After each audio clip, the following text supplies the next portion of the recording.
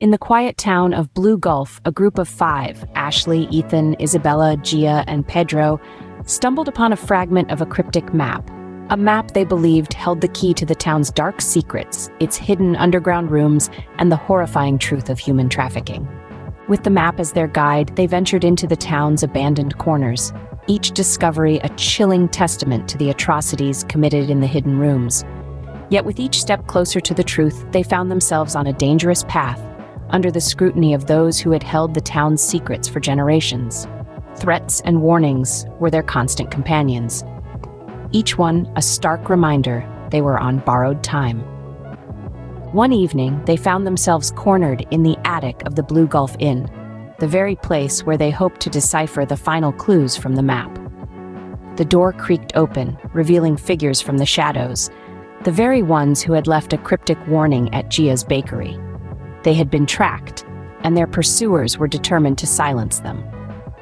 Yet Ashley and her group stood their ground. In the dimly lit attic, a tense standoff ensued.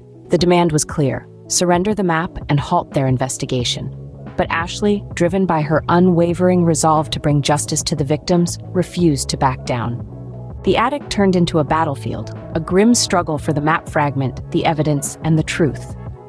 In the ensuing chaos, Ashley found an escape route through a hidden passage, leading her to the inn's underground tunnels. There, she discovered the horrifying truth: an underground chamber where victims had been held captive for years. This was the evidence they needed, the proof that would bring the town's hidden horrors to light. Meanwhile, back in the attic, her allies had succeeded in overpowering their pursuers and alerted the authorities. The town's corrupt figures were finally exposed. Their reign of secrecy ended. When the authorities arrived, they were aghast. The extent of the crimes committed in their town was beyond their wildest nightmares.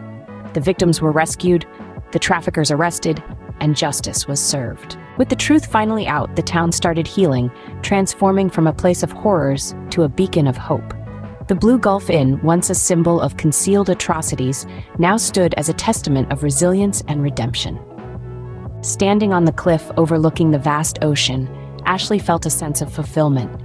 She had not only unearthed the town's secrets, but had also played a pivotal role in its transformation.